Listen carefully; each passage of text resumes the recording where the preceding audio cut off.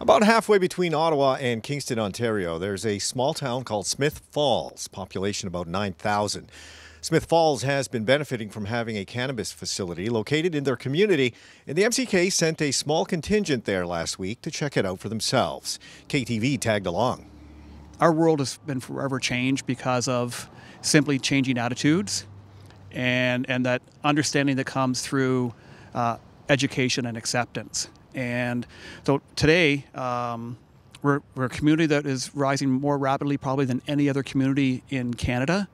We're seeing the job growth and economic spin-off that comes as a result of that. And there's absolutely nothing else that could have came along into our town in the last 5 years that would have made the difference that Tweed and Canopy Growth Corp has made. Well, we started out looking for a community to embrace where we're going to locate the facility that we started out with, which is Smith Falls here, where we're at now. Originally, it was going to be a different community, and that council decided that it wasn't really part of their economic development plan to have a cannabis company located there. Smith Falls embraced us as a potential company to be in here and bring jobs. Our entire, social responsibility program starts off with being a community-based company. We're in Smith Falls. We're all in with Smith Falls. We develop in Smith Falls. We invest in Smith Falls. We create jobs for Smith Falls. So by locating and co-locating with the towns that need the work, you're really developing new communities, new opportunities, and new wealth.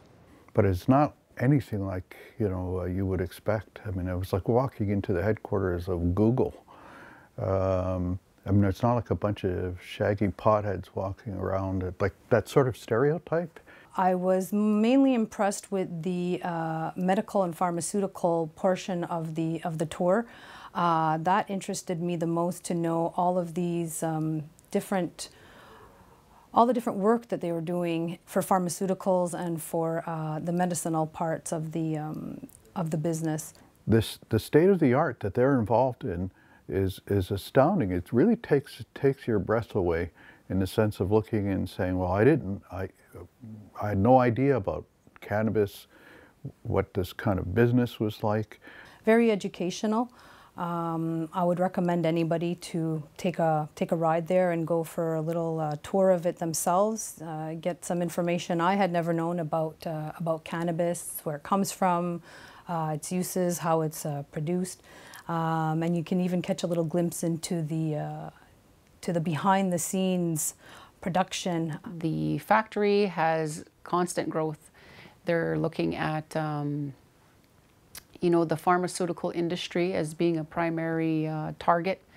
The pharmaceutical industry is where the future lies, in Canopy's opinion.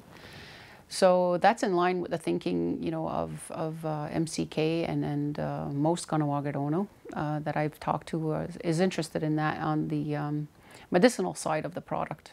It's something that we want to see for Kahnawake. We want to see an economy stimulated again.